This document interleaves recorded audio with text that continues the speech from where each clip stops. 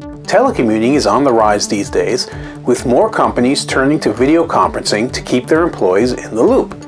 But nothing is more embarrassing than leading a meeting and having some glitches pop up. One of the most popular video conferencing platforms in use today is Zoom. However, even the most tech-savvy people run into problems from time to time. Hang on till the end of this video, because I'm going to review the 4 most common issues Zoom users face and give you step-by-step ways to fix them. If you want to learn how to use Zoom, I've actually done a companion tutorial video explaining all of the features and functions of Zoom on both computers and smartphones. I'll link to that video in the description below so you can watch it after watching this video and you can learn things about the program you may never have known. Hi, I'm Jim Costa.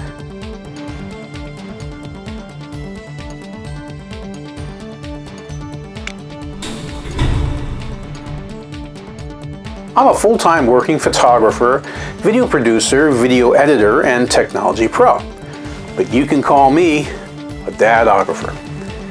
If you like what you see in this video, stick around to the end because I've got a couple of photography, videography, filmmaking, and editing freebies I'm going to offer you, and even training courses I'll tell you about that will definitely help to improve your work and help grow your business through earned media exposure. And remember, I welcome all your comments and questions and more on all of my videos. With that, let's get right to it. Number 1 is webcam video or audio not working. Nothing is more frustrating than having your webcam or audio not work on a Zoom call. If your web camera is not showing up or is selected and is not working on Zoom, then you might want to try some of these basic tips first.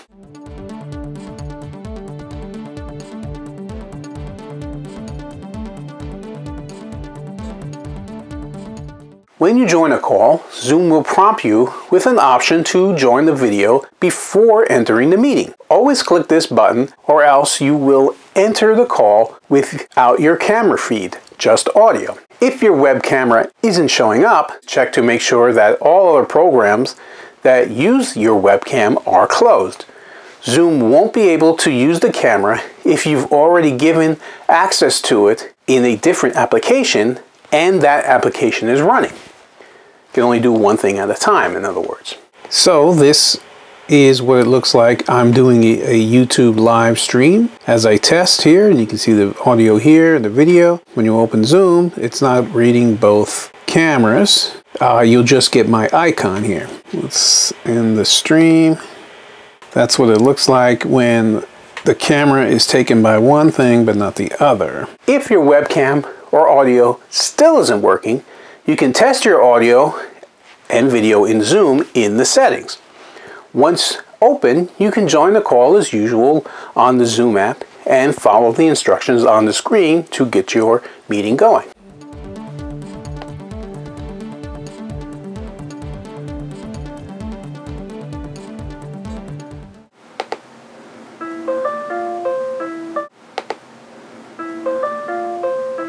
Check, check, check, check, check, check, check. Microphone check. Test, test, test. Check, check, check, check, check, check, check. Microphone check. Test, test, test.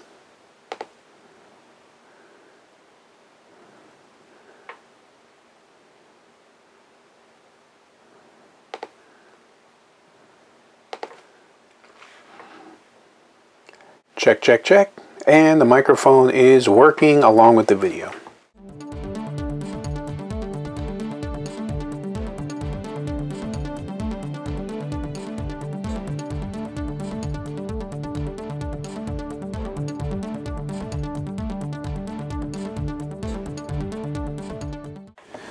Click start video and there we go. Let's do a test.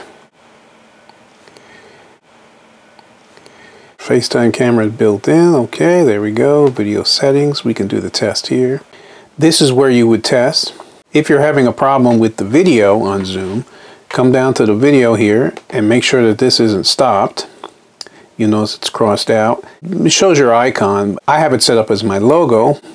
So click start video here, make sure it was turned on to make sure it works. And if you're still having problems, Let's go to the settings, video settings here, and check to make sure that you have the right one set. Now I only have the built-in camera on this, but make sure you have it set. If you have a different one, you may have chosen a separate one, or again, just like you saw with the YouTube live stream, something else might have been running. And if you're having audio problems and you can't hear, make sure that the audio is turned on, and let's do a test just to make sure. Turn that up so you can hear. Yes, I hear the ringtone. And check, check, check. This is my mic working. It's reading it. You can see that here, and it's going to play back. And check, check, check. This is my mic working. It's reading it. You can see that here, and it's going to play back. Now you know that it's working. So let's click yes, so we know. And you might want to click join with computer audio or same as system. Same as system means whatever you have set up. If you click with join with computer audio, it will read the microphone that you have built in to your computer. If, for example, you had something else, like you have an external mic like I'm wearing here, you would want the computer to perhaps pick that up if it's plugged into your computer. So what you want to do is change this to whatever microphone input you're using. It could be the line input that has the microphone in, or I have it set to same as system, meaning that it's always going to read the microphone that's internal. If you want to test it, you can go to the audio settings here, and you can check your levels here and test your mic. So for example, let's click test mic here. Check 1 2, check 1 2. You can see it moving, then you know it works. Mic here. Check 1 2, check 1 2. You can see it moving, then you know it works. And we heard the playback. If you want to change your volume for whatever reason, if this box is checked, it's an automatic volume adjustment, but you can do it manually. Uncheck that. This bar becomes blue, and you can check the internal volume, raise it or lower it. I like to keep it automatic because it's a good level automatic and it will hear. If, for example, you want to test your speakers just to make sure so you can hear back what other people are saying, you can do a speaker test here in the settings.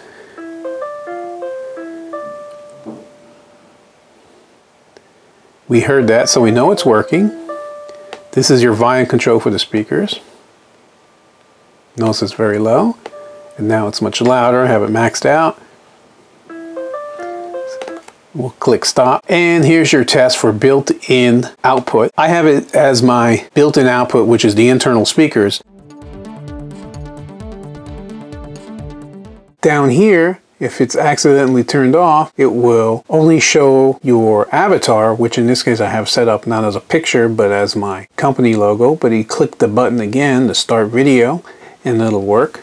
Let me end that real quick and show you what happens if you accidentally turn that video on button off. When you start a meeting, it will only show your avatar and you'll be able to hear, but that's it. So you click the start video and it will turn on. It uses the rear facing camera. Be certain that you have the correct camera working. And if you don't, this button here is the front facing camera. So if we click that, it goes to your front facing, that's my computer. So let me turn it around and make sure it's working. If you're having problems being heard, make sure the mute button isn't tapped. That's down here in the bottom. When you tap that, a line comes through. That means you are muted and no one's going to be able to hear you. So tap that to make sure that it says mute and the line is gone so that you will be heard. If you're having other audio problems, click this button here and it'll give you just an idea of where the sound's coming from for your system. So make sure that you have it set to system capture so it comes from whatever you have plugged in. If you're still having audio or video problems, come here to more and make sure that you don't have something incorrectly checked here. So if you go to meeting settings, you can scroll down and make sure, for example, that you don't have the mute on entry button turned on. That usually keeps the sound turned off when you first go in, but just make sure that you didn't accidentally click that. Same thing with the play, join, and leave sound. Make sure those are off so that you aren't accidentally quiet. And make sure that you didn't, for example, have this button clicked, the unmute themselves, because people might have accidentally unmuted themselves if you have that off, and then you can hear them if you don't want to. Sometimes though, the problem might not be Zoom at all. If you're on a Windows 10 or Mac OS device, the webcam might be blocked. You can correct this by checking your app permissions to make sure the Zoom app on your web browser can use your actual webcam. On the web specifically, you can also check this setting by restarting your call and making sure you pressed allow when prompted about the camera and microphone access. On a Windows computer, you can check to see if your webcam is blocked by searching for webcam in the start menu and selecting choose which apps can use the camera from the menu. Scroll down and you'll see a list of applications that are allowed to use your webcam. Make sure the box for your web browser or Zoom is checked. In the same way, you can also search for the microphone and choose the microphone privacy settings to do the same to make sure that the audio works. On a Mac OS device, you'll need to click security and privacy in the system settings, click the lock icon, and enter your password to make changes. You can then click camera from the sidebar. You'll also want to make sure the box for the microphone is checked too.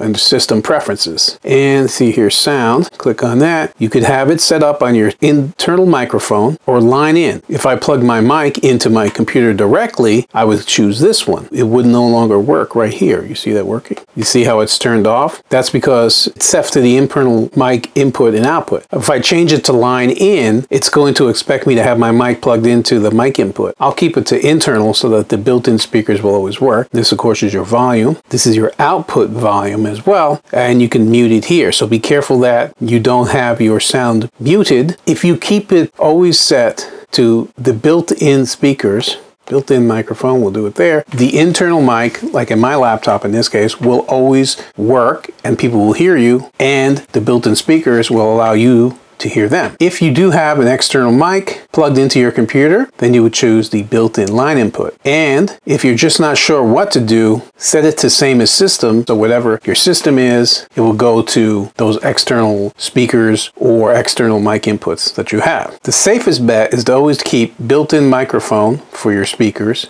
and built-in internal speakers so that the built-in mic will always hear you and you will always hear through the built-in speakers what is being said by the other participants. And that is how you troubleshoot the audio and the video if you're not getting sound or video on Zoom. If things still aren't working right, you might also want to try and uninstall Zoom and reinstall it from the Zoom Center on their website, which is zoom.us. Number 2 is echoes during your call. Another common problem with Zoom is audio echo during a meeting. If you hear audio echo or feedback during your meeting, there are 3 possible reasons why. First is someone could have both computer and telephone audio active at the same time. In this case, you'll want to ask them to manually leave one in favor of the other. They'll have to either hang up on the telephone call or leave audio during the conference by clicking the up arrow next to the microphone icon on the computer and choosing leave computer audio. And that way they'll just see video. In this case, it will only have one audio source, and that should help alleviate the problem. Another cause could be that people with computer or telephone speakers might be too close to each other, in which case they have to separate. Lastly, multiple computers with active audio could be in the same conference room. To resolve either of these situations, you'll have to ask the 2 people that are too close to one another or to the speakers to move apart, or ask one of them to leave the audio conference or mute the audio on their device, and it should eliminate the problem. Another way to help with the audio is in the advanced settings. You can have echo cancellation either on auto, which is the standard setting, or aggressive, which will really help. The best solution is actually to turn the sound off on one of the devices, either phone that's too close or computer. And you would do that here by clicking off mute, or in the settings, you could say leave computer audio.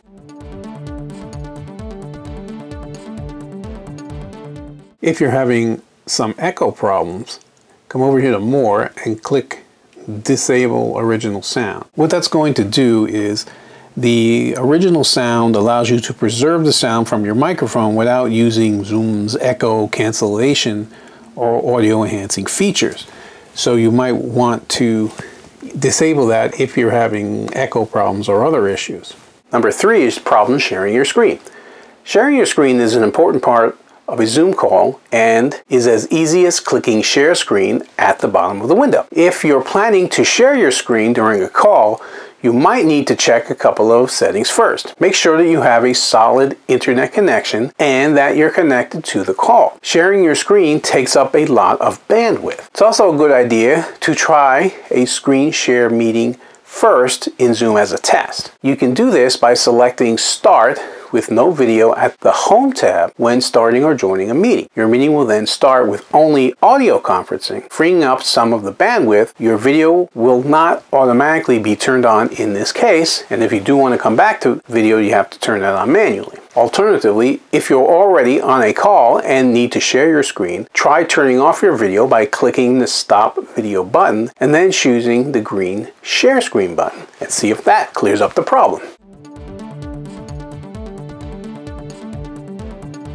If you have problems sharing your screen, you want to click this, make sure that this is on and you have selected the proper one. Make sure you have desktop selected because you may have chosen either iPhone connection here or your whiteboard. You'll also want to make sure you click Share Computer Sound and or decide if you want to optimize the screen share for the video clip. In other words, whatever you're sharing will take up the full screen. And also make sure that you have chosen in the advanced settings whether you have only a portion of the screen selected and you've mistakenly selected the wrong portion that you want. Make sure you haven't turned off your sound here, content from second camera. Make sure that isn't checked too, because it's going to think it's an alternate camera. If you're still having problems, try stopping your video but clicking the share screen so you share whatever you need, and that will give you more bandwidth. And it'll still share. You can see how it's highlighted around the edge. It's sharing my screen. It tells you here too that you're sharing the screen, but without video.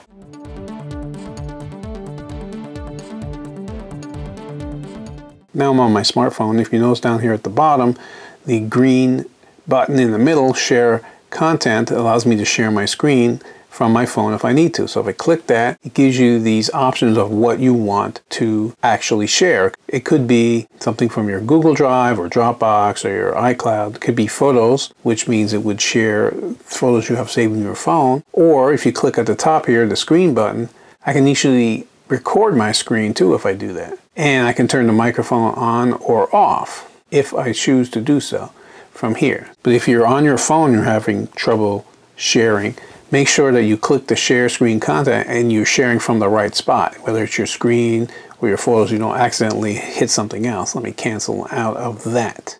Another thing to consider when you're sharing screen is if we come over here to More again, click Minimize Meeting, and what's happening here is this is the screen minimized when you minimize it. So I can share my screen, but people can still see a little picture of me. To tap out of that, you just click your picture and it comes right back to you.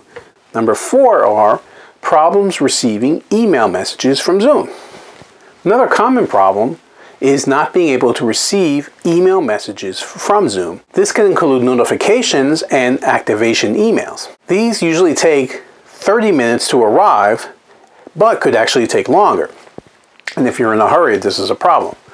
However, if the email doesn't arrive, you need to make sure that your email is configured properly. Usually this isn't something you do on your end, so you'll need to ask your IT department to whitelist Zoom's email IP addresses. If you're using Gmail or a personal email service of some sort, you can check your spam account because the emails will go there sometimes as well. The emails will come from the following address: no-reply@zoom.us. So you want to make sure that that is on your safe senders list so that those emails don't go to spam, but they actually come to your inbox so you have them. Alternatively, you'll want to make certain you have Zoom set up to copy and paste the meeting URL and other ID info to your clipboard so that you can email or text the info to participants and they'll actually get it much quicker.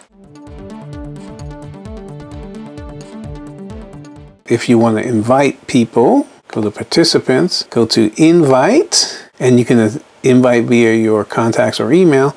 Make sure you copy to the clipboard here, or the invitation, make sure you have that checked, and you get the message that it has been copied to the clipboard. And if you have to send a message, let me jump over to my email and call it test Zoom invite. And we'll paste the information here. And that is the Zoom link. If I were to click on the link, copy it here, it would take me to the Zoom meeting. And there it goes. Puts me right in the Zoom meeting. I went to invite and I did copy the invitation. I could email it or text it. Open up a blank piece of paper here. And there's the Zoom information. I can save it and send that out. It gives you the Zoom link and the ID and the password for this particular meeting. But if people have problems actually getting the meetings, because it takes a long time, can take up to 30 minutes, what you want to do is copy and paste that. Make sure that that's turned on your smartphone or on your computer, and you'll be able to quickly copy those and send out emails or texts on your own so people can join meetings quickly and won't have to wait for the delay. That's how you do it on a computer. Let me show you how it is on a smartphone. A few other troubleshooting issues with a smartphone. If you come over here to the settings in the bottom right hand corner, click that, then click meetings. You want to check if you're having problems here and scroll down to this auto copy invite link here. And if you're having trouble sending messages or emails from your phone to send people the information they need to join the meeting, make sure that this is checked on. Green again means on, white is off, and it'll copy and paste the meeting ID and the link to your clipboard so you can quickly send out a text or an email on your own so that you don't have that delay from Zoom. Now, if all this is making sense to you, but I've got it in the comments section below. My question of the day is, what video conferencing software are you using now that the pandemic has been going on for many months, if any? Leave a comment below and let us know. If you found the info in this video useful, I'd love to hear about it from you. If you liked it and want to see more videos like this, then follow my YouTube channel, Jim Costa Films. If you think what you saw was great, please like it. If you have an opinion, feel free to comment below. If you know someone who could benefit from the information that I provided, please share the video. You can connect with me and my company, Jim Costa Films, on social media and online on Facebook, Instagram, Twitter, YouTube, LinkedIn, and the web by searching for Jim Costa Films. In fact, I currently have over 4,400 videos on my YouTube channel, Jim Costa Films, so feel free to check out many of my other videos for great tips and suggestions. Thank you for sticking around this far.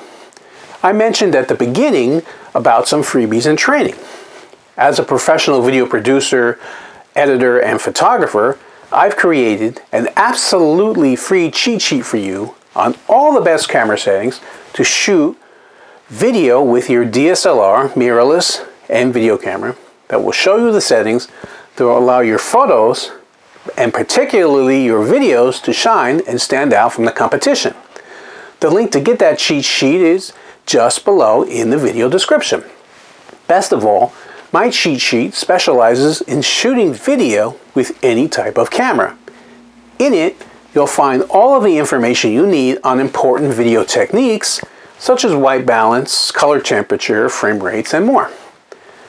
I've also created editing training for Adobe Premiere Pro, of course. My quick start training is designed to get you up and editing video in under 2 hours and includes over 100 tips, tricks, and keyboard shortcuts for video editors. And now I'm also affiliated with Christina Nicholson, a fellow media veteran like myself, who helps businesses and entrepreneurs reach tons of their ideal customers or clients through the power of media without actually spending big bucks on advertising. I've worked with Christina and used her advice and training successfully, so I know from first-hand experience that it works great. The program Christina and I are now offering is called the Media Mentoring Program, and it will help you to take advantage of mainstream media. You can stand out from the competition with the course and what you learn because it's not something that everyone else has access to. Best of all, unlike paid ads and sponsorships, you can gain lots of exposure and credibility to become the go-to brand that everyone talks about and wants to do business with without spending a fortune on advertising. I'll link to those cheat sheets and training courses in the description below as well. There's videos on both courses that will give you an overview of how they can help you. Finally, if you follow me for a while now, you may know that I have a private community of photographers, videographers, and filmmakers, just like you, on Facebook, where I share other pro tips and tricks. It's called Video Producers and Content Creators. I love new members who want to share their work, learn from others, and also help others based on their own talents and experiences. You'll find the link to that group in the description below as well, so feel free to join that where you can learn even more.